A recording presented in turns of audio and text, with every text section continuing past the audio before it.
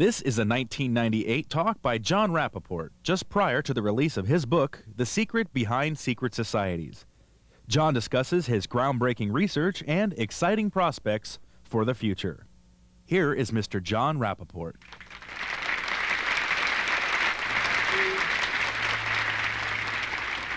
It's great to be here to be talking about something that took me 30 years to put together.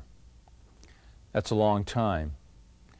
When you spend 30 years writing a book, and of course you don't always think that you're writing a book during that whole 30 years, your mind moves into many, many different places.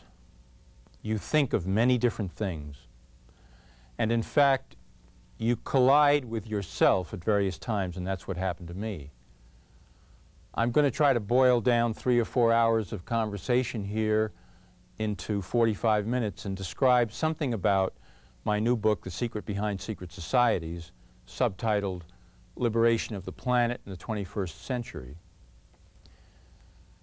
I started off as a painter in 1961 in New York. I was so entranced by the idea of painting on canvas that I had to do it despite the fact that I had no background, no training, and as far as anybody could tell, in elementary school, I was always the worst, the person who couldn't draw the face. But something grabbed me. I went and saw some artists' studios, some friends of mine in New York. They painted large, and I became overnight addicted. What can I say? I became a painter, and I didn't really care that I didn't have the schooling. I was living in New York City. I went to the Metropolitan Museum of Modern Art every day. I looked at work from medieval painting, the Impressionist period, the Post-Impressionist period, modern art, wandered through the halls of the Egyptian and Assyrian statuary. That's how I educated myself after I had already graduated from college as a major in philosophy. And I basically painted for 15 or 20 years, let's call it exactly 21 years, before I seriously began to write as an investigative reporter. And during those 20 years as a painter, I came to understand in my bones what the idea of creating, imagining, inventing meant. It meant basically having a new lease on life every morning when you woke up. But there were a lot of pieces to my particular puzzle that in 1961 were not filled in. Far from it. I just knew that I had a tremendous desire to paint, to be an artist, and when I looked at my own work, my imagination ran riot as to what it meant, because it was mainly abstract. In 1982, I began working as an investigative reporter. I had been writing poetry and had gotten published as a poet, and I was interested in the imagination. I had been doing research, you might say, as a painter on the imagination for 20 years. But it had gone beyond just being a painter. Something inside me said, the creative faculty, the power to invent and imagine on this planet has somehow been undermined, because each one of us has that capacity to a much greater degree than we think is possible.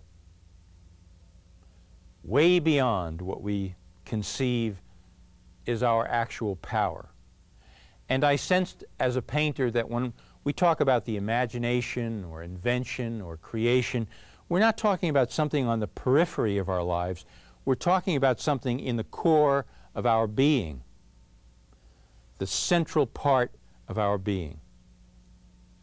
If you don't think you have an imagination, pretend you do. It's a very fascinating faculty, this ability to imagine, because at any moment you can restore it by simply pretending that it's there, because that's part of imagination. I began writing articles for the LA Weekly in 1982. I happened to know somebody who was interested in the nuclear issue, was an expert. I had a friend working on the LA Weekly newspaper, and she said they were looking for an article about that, and I said, well, I can do that. And I interviewed this man, and I got a check in the mail, and they put the story on the cover. I said, well, that's pretty easy. I can support myself as a painter. I had 1 or 2 shows, but I really wasn't making a lot of money. I said, I'm going to do this. I'm going to write articles. And I began writing on a regular basis for the LA Weekly. Something happened. Something that you'd want an hour, 2 hours, 3 hours to describe the personal drama of it. But basically, over a period of 10 years, I discovered that the world was rigged. To say I was naive before then would not really be true, because I wasn't naive, but I didn't understand the details. I began writing articles about the medical cartel, the pharmaceutical cartel, the cluster of agencies and societies and corporations that made up our current modern medical system. The physicians, the Food and Drug Administration, the pharmaceutical companies, the upper echelons of the medical societies, including the World Health Organization. And I began to discover that there was a commonality of interest among these people, and that health was not at the top of their list.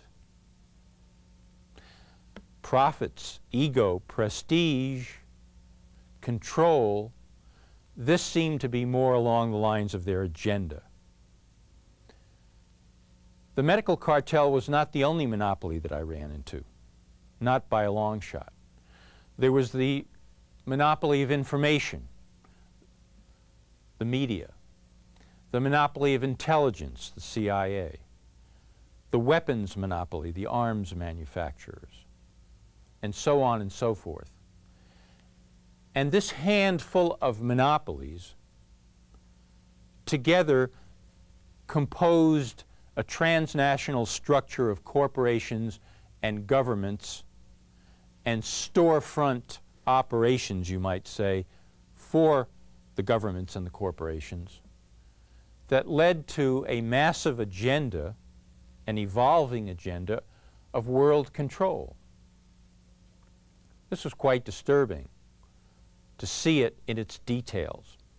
And I'm going to give you some of these details just so you can get a flavor of what it might be like to discover this for yourself from scratch. Let's go to the medical cartel, because I've been very active over the years as both a journalist and an advocate, and ran for Congress in Los Angeles in 29th District in 1994,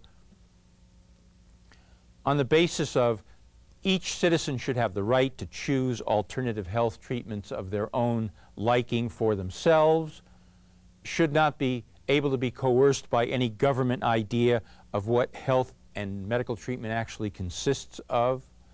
And the government, for a long, long time in this country, has been threatening on that front and has taken away the rights of citizens to choose. So when I began to investigate this, here are a few factoids that I came across. These are factoids that are verifiable. Number one, in the United States over the last 35 years, from one class of psychiatric drug called neuroleptics, 20 drugs, we have developed in the United States between 300,000 and 1 million cases of motor brain damage, called tardive dyskinesia. Number two, the AIDS drug, AZT, taken by perhaps 200,000 to 300,000 people worldwide, creates the basic symptoms of AIDS, kills and maims many, many, many, many, many people. It acts in the following way. When a cell is reproducing, and I mean any cell in the body, AZT mimics a certain action in the DNA reproductive cycle so that the cell is fooled into thinking that it's reproducing and actually it's self-destructing. It acts, in other words, this drug as a chemotherapy, and many, many people have died from it. Factoid 3, and this is written about in a very interesting book called The Chemotherapy of Advanced Epithelial Cancer, written in Germany by a man named Ulrich Abel, who had impeccable credentials as a biostatistician numbers cruncher for cutting-edge cancer studies carried on in Germany. He took a year off and he researched the entire literature about chemotherapy and concluded the following astounding thing. For 70 to 80% of the cancers that kill people, chemotherapy is both completely ineffective and does not improve the quality of life. In fact, it is terribly, terribly toxic. Factoid 4. Every year in the United States, from a class of drugs which can be obtained over the counter called NSAIDs, non-steroidal anti-inflammatory drugs, taken for arthritis, 70 to 80,000 people are hospitalized, and of those, 7,000 to 8,000 die every year in the United States. Factoid 5. In 1993, on Nightline, Ted Koppel and several doctors were discussing the Hillary health plan, which was in the process of being put together at that time. At the end of the show, Ted said, well, we've seen there are a lot of problems with getting any kind of health program for the American public. Does anybody have anything to say? And an OB-GYN MD, friend of Ted's, named Herb Kaiser, piped up, yes, Ted, as a matter of fact, one of the things we really have to think about is that no matter what kind of health plan we have for America, we have to solve certain medical problems, such as every year in the United States there are 10 million unnecessary surgeries from which 50 to 60,000 people a year die. Excuse me? Let me repeat that again. Every year in the United States, between 10 and 15 million unnecessary surgeries from which 50 to 60,000 people die. That's more people every year dying than all the Americans that died in the Vietnam War. And Ted says, his mind racing behind his mouth, well, Herb, I mean, if that's true, if that's true, Herb, then, that's astounding. 10 to 15 million unnecessary surgeries a year, Ted. The show was just kind of stopped, you might say. Freeze, pause, stop. Well, let's go on, and they carried on the conversation. It was too staggering to believe. Now, try to imagine that you as a reporter, in this case I, being an investigative journalist, I've been writing articles now for several years for newspapers and magazines around the country. This is in the 80s. Was nominated for a Pulitzer by the LA Weekly for coverage of the military takeover at the University of Salvador. And I happened to come upon this thing called the medical cartel. And gradually, I begin to uncover these factoids and many others as well.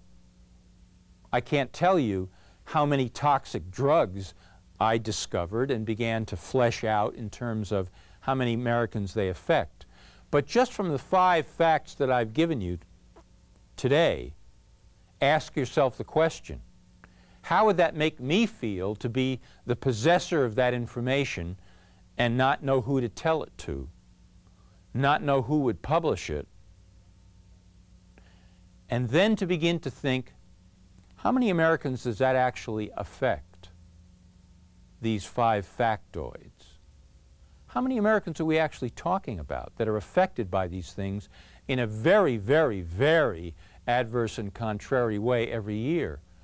We are talking about almost everybody, if you include the families who are in terrible turmoil from the people, the Americans, who are affected with what has sometimes been called iatrogenesis, meaning illness caused by doctors and medicine. Now, what the hell does this have to do with secret societies? Well, the medical system, as it turns out, is a secret society. That's right. It's a cult, it's a secret society. When we strip away the sputtering candles and the darkness and the costumes and the rites and rituals, the true definition of a secret society or a cult is simply any group that has as its agenda the control and domination and injury of other people. Now, that secret society can put on an excellent face, and does good work in one area or 2 areas, and does, as for example in crisis, emergency, trauma medicine, absolutely brilliant work. That makes the whole deception even more complete, because the maiming and the death, the destruction of lives is not noticed. And if it's noticed, it's not believed. So let's get that straight, first of all. The definition of a secret society is any group which has as its agenda, private, away from the public eye, the maiming, the domination, the control of other people. That's what that is all about.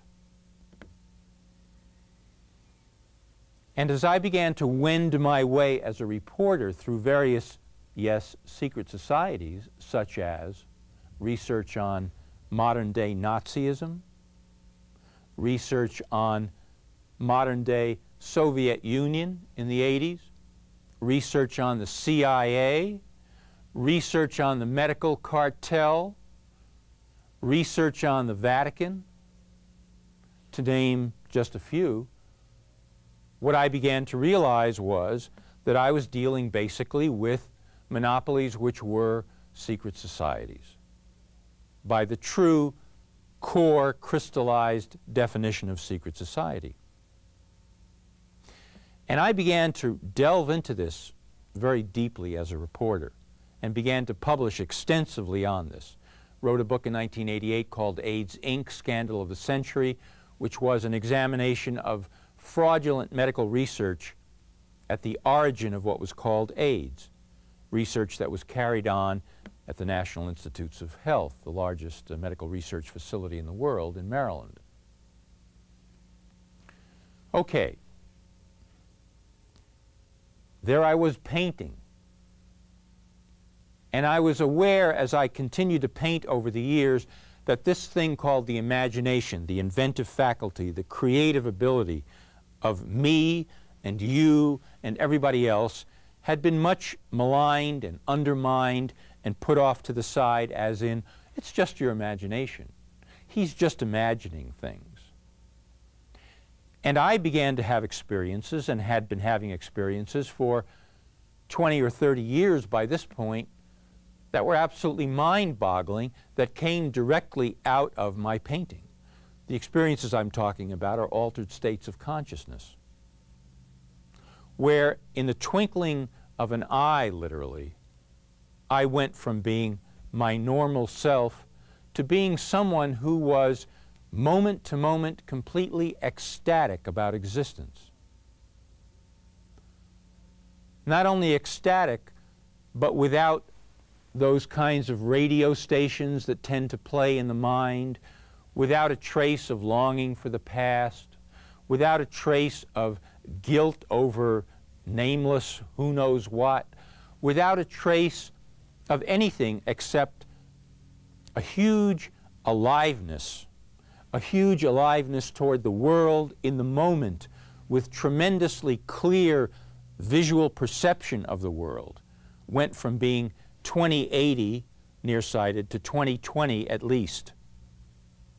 The emotional level was absolutely exhilarating and marvelous. And these experiences would well up periodically and last for various periods of time from the painting that I was doing in my studio, and from looking at the paintings that I was doing, and from imagining what the meaning of these abstract paintings was. So by the very act of creating a painting, a world, a space, a universe, take your choice however you want to describe it, and from filling it with the energy that I was as a painter, my life was completely transformed. Non-stop. No little local stops along the line. My relationships with people improved overnight. My connection to the world and my certainty about who I was and what I was, and my capacity to move forward as a reporter was even based on a certain kind of confidence, tremendous confidence that arose out of painting, the creative act. And I could describe a number of other mind-boggling experiences. I was lying in bed one night, 1990, and suddenly I was involved in doing some techniques of creative imagination, visualizing that I had developed and was researching over a 20-year period while I was painting. And while doing one of these exercises, I suddenly felt like absolute silk, is the only way I can describe it. A relaxation came over my emotions, my body, my soul, that was unparalleled in my life, especially the suddenness of it. And I knew that if wisdom was the name of the game, and it really wasn't, that I could produce wisdom from here to the moon, like little toys taken out of my pocket and offered to people. There was a sense of transcendence of the ordinary while being firmly rooted in it. And what a marvelous sense and sensation that was. All right. So let's flash to, say, 1994-95. The collision that took place between me and myself at that time was, here I am on the one hand being an investigative reporter, digging very deeply into these secret societies, these monopolies, and understanding how they function and their agendas, and being very certain that I wanted to do something to change this situation in the world, not just simply write about it, but do more than write about it to change that situation. And I was getting out in the public, and I was getting ready to run for Congress, and all of that on the one hand. And on the other hand, talk about left brain, right brain, here I was as a painter putting up these works of imagination that were totally transforming my life. And I felt I was only just dipping into this.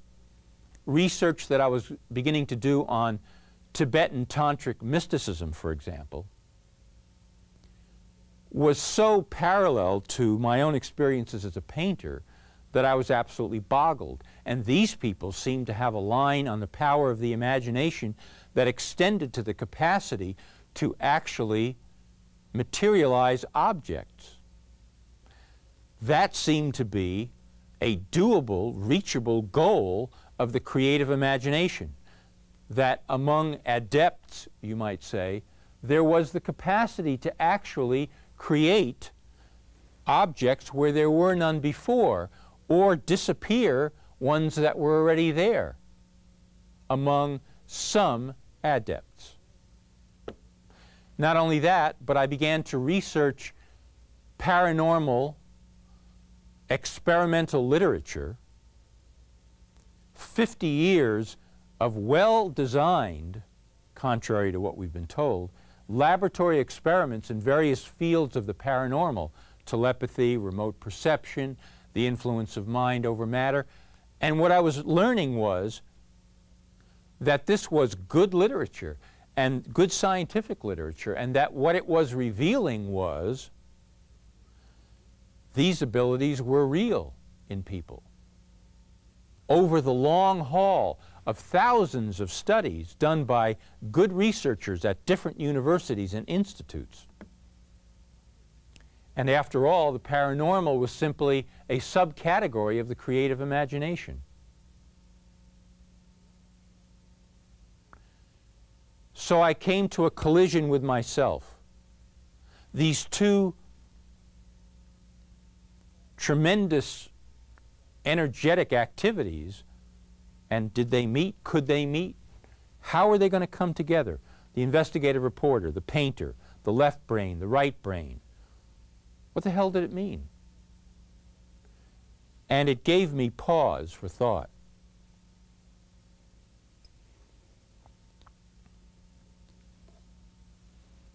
And then gradually, over a 6-month period, the whole thing fell into place. In the study of Nazism.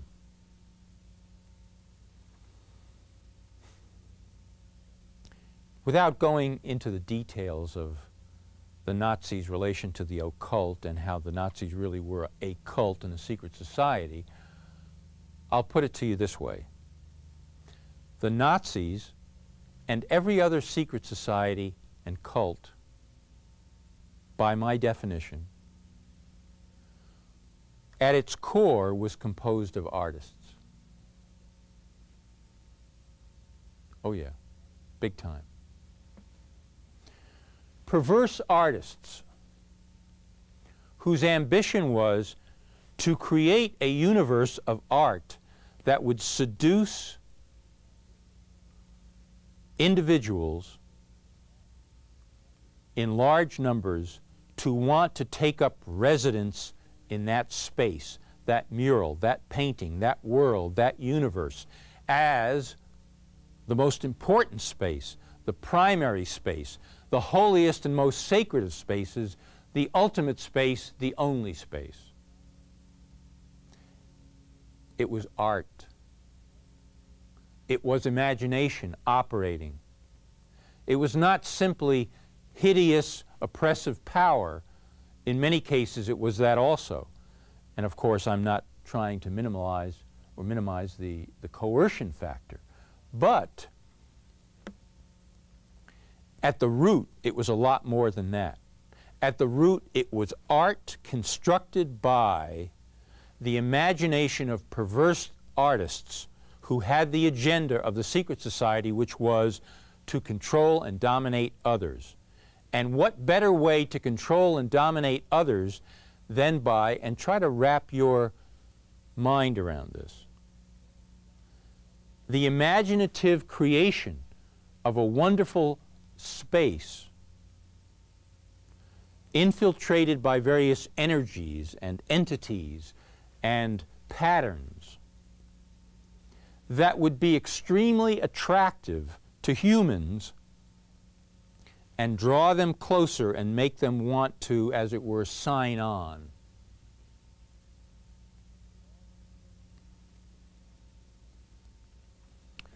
That was an explosion in my mind, that discovery. Because, of course, we're talking about a two-sided coin here.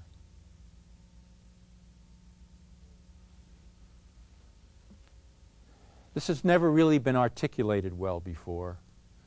And so I hope that you're tracking with me here. I'm spelling it out lucidly. You see, you have tremendous inner capacity called creative imagination. And that creative imagination can make for you, by your using it, it's not some independent thing that just operates on its own. It's you in operation, creating, makes for you futures that you want, events. It gives you a wider scope of the planet. It gives you a sense of being able to contribute to the change of this planet for the better. It operates on the level of personal finance and abundance. It operates on the level of health, in being able to up your level of health considerably. It operates in the level of consciousness and the raising of consciousness into realms that we have used words for, like enlightenment and salvation, if you want to get into a religious mode, and so forth. It has just tremendous capacity. Capacity we don't even begin to understand, because we as a race, we as a species, have bought in to tick, tick, tick, tick, tick, tick, tick. Let me live in your space. Let me live in the space created by the Vatican. Let me live in that heaven populated by many entities. Let me live in a space in which we have marvelous ranks and echelons and hierarchies of power and dominion and authority. Let me live in a space, let's return to Nazi Germany, end of World War I, money in wheelbarrows, unable to buy bread, the humiliation of the German people thinking they were going to conquer Europe, and here they are rooting around in the rubble. And here comes the Nazi regime building on many other little cults and secret societies and painting a marvelous cult mural for the German people. A space, a universe that consisted of the totally bogus scholarship that the German people had a special elite past that began in the Arctic, under caves of ice. Germanic giants, the Teutons, the Aryan race, arose with great third eye psychic powers and great physical strength, and sailed out from the Arctic and conquered the world in as faraway realms as India, Tibet, the Americas. And it was only these artists, Nazi artists, said, by the incautious sexual joining of the Germanic, Teutonic, Aryan, pure-blooded race with the lesser races, that their powers were lost. And it was the mission of the Nazi Party to reestablish this by war, genocide, etc. And this played, as they say, for the German people in the 1930s. This mural played. A space had been created. This was not simply the coercion of Adolf Hitler. This was the perverse inspiring through art that seduced the German people into a space called Nazism and all that it implied. And the main thing that it implied, as it turned out, was the giving up of each individual's own creative imagination. The subliminal surrendering of this tremendous capacity to create on one's own. That's what it entailed, and that's what happened. Because if you look at Leni Riefenstahl's film called Triumph of the Will, a perverse masterpiece of its own, which covered the 1934 Nuremberg rally, what do you see? You see a couple of 100,000 Germans lined up as soldiers, workers with shovels, and children with banners in squared up regiments as far as the eye can see. And on a podium, on top of a stage, on top of a platform, on top of elevations artistically constructed by Albert Speer, the master architect of Hitler, there was Hitler and Himmler addressing what? This field of ciphers, of nobodies, of people ready to lay down their lives and die for Hitler. The transition from, we will make you into a god, you live in our mural, and we will restore to you the special ability and the marvelous power of the past Germanic race. And once everybody had signed on, what did they get? Robothood. That's what they got. They got no imagination. They got the loss, the burial of their own creative capacities. That's what they got.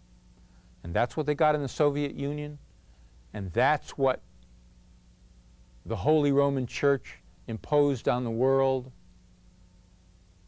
in the Middle East at the death of that magician called Jesus.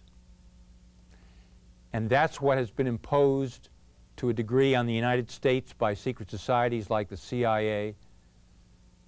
And with its own minimalist art, that is what is in the process of being imposed upon the planet by a very powerful regime evolving into more and more power called transnational corporations.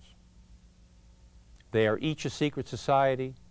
They each rely on artists to create a universe of art, of imagination. And in every case, what they result in doing is burying your imagination. And you sign on. You agree. You allow it to be so. You forget. You find yourself in a position of no longer having the cognizance that you have that kind of creative power, and that this creative power can be applied across the board through life in every sphere, in every way, from here to eternity. And how fantastically thrilling it is when you do apply it.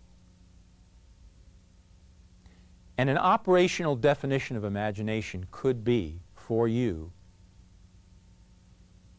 the things you don't know you can now do in your current status quo. Whether your status quo is on a scale from 0 to 10 at 0 or 10, it doesn't matter. Imagination is that capacity to create that goes beyond anything that you currently think you can do. That's where imagination takes you.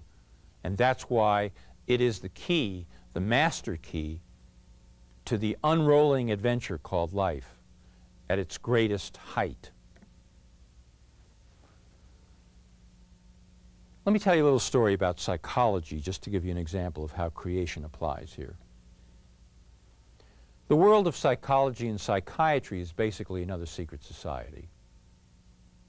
And I don't mean to sound like I'm the kind of person who makes everything into a secret society, because I'm not.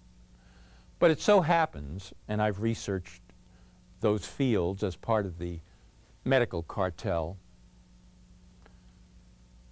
it so happens that those fields do a funny thing. They give you a universe of neurosis and sibling rivalry and childhood sexual repressed fantasy, and basically say that you are what you are because of your past, and only by repairing that can you aspire to something more. That's absolutely false. There's a man named, or was, J.L. Marino, M.D., who founded something called psychodrama, which was basically applying theater to therapy, art, imagination. And I'm not going to try to spell that all out. But he had a patient, a 15, 16-year-old boy, lived in New York, large Italian family, who said that he was Jesus Christ. And the family came to Marino and said, "What can we do?" And Marino said, "Look, if you do what I say, you have a chance of succeeding." And what he said was, "I want you to play along And they said, what? Play along, exactly. I want you to play along with the idea that your son actually is Jesus Christ by becoming the apostles. And they talked about it, and they argued about it, and they finally decided, all right, we'll do it at dinner. Every night we'll be the apostles, because the doctor says it might help. And so in a nutshell, here's what happened. Every night, whether it was pass the butter or profound discussions about the Bible, it didn't matter. It was all about the boy is Jesus and we're the apostles. And that's the way we'll play it. And they did. After 3 months, he got tired of it and dropped it. And he was perfectly normal after that. That is, he was just himself. No therapy, no drugs, no remembrance of things past, no anything except the substitution of imagination for ordinary life. The master key. And in this case, because it was applied to a specific situation, it resulted in resolution in a thrilling way. He wanted to be Jesus, and so he was. It was his imagination all the time, at the core.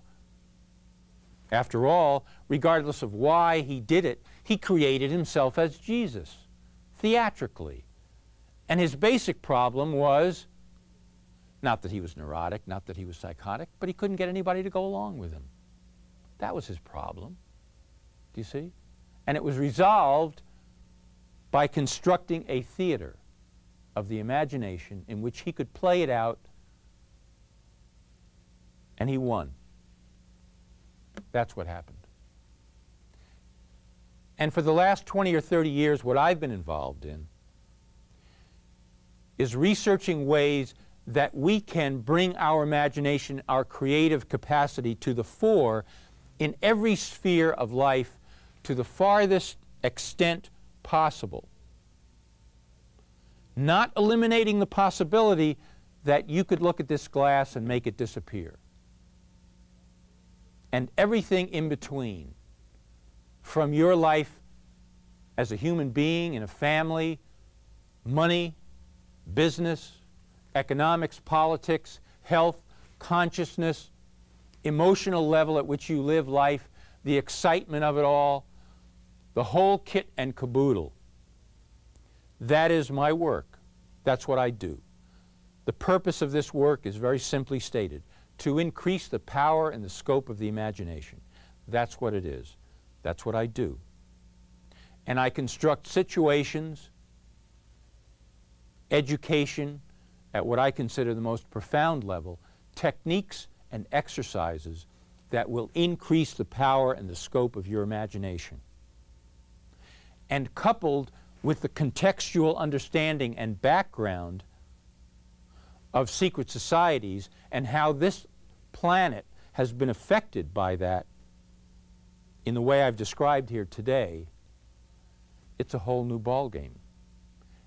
And in this 45 minutes, which is about up, I've only had a chance to scratch the surface and to just begin to warm up to the subject, to tell you that there are fantastic things in store for us if we'll truly understand what has been happening on this planet for the last 10, 20,000 years. And if we will move to the fore with our own creative imagination to the fullest degree. The book is called The Secret Behind Secret Societies. It's subtitled The Planet, really. Let's just say it's subtitled The Planet, because that is what's been going on. Subtitled Liberation of the Planet in the 21st Century. My name is Jon Rappoport. I'm an investigative reporter. I appreciate your time. This is what we've been talking about today, and there'll be a lot more very soon. And it's been very nice being with you, and I'll see you soon again. Thanks very much.